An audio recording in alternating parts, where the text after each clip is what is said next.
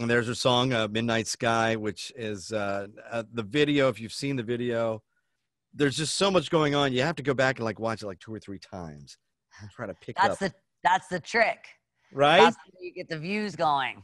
You know, what is that? And all of it really it's all very kind of metaphorical. And I wanted it to be very visual. And the way the lyrics are so descriptive that you don't really want to act out what the lyrics are, because you want the lyrics to be able to stand alone without distraction. Sure. And so I kept it kind of, I mean, in a way, just very focused and let the music lead, which is why I wanted to have my microphone. So it's very clear that like the music is the focus. It comes first. There's my life and my career have been really focused a lot on like gags and kitsch. And that's something that I wanted to leave behind. And I wanted to just really focus on my artistry, my craft. I've been taking it very seriously and being diligent in polishing and perfecting my art. And I felt like that's what I really wanted to, I wanted it to come across in the video, how where I am is just focused on my artistry.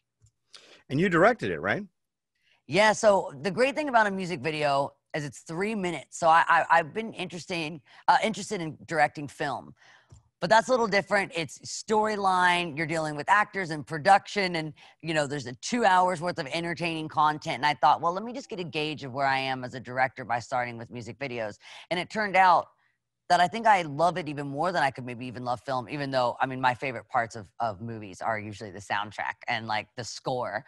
So this is kind of like just getting that. You're getting to create almost a mini, you are telling a story, because the song does, especially this one, it has so much dynamic, and there is a beginning and there is an end.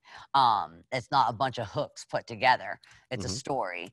And so that's what I wanted the music video to represent, is that there's a story, but allow the lyrics to tell it. And then for me just to see where I'm at as a director and how far off that goal would be to kind of lean into that side, not just being in front, but being behind the camera also.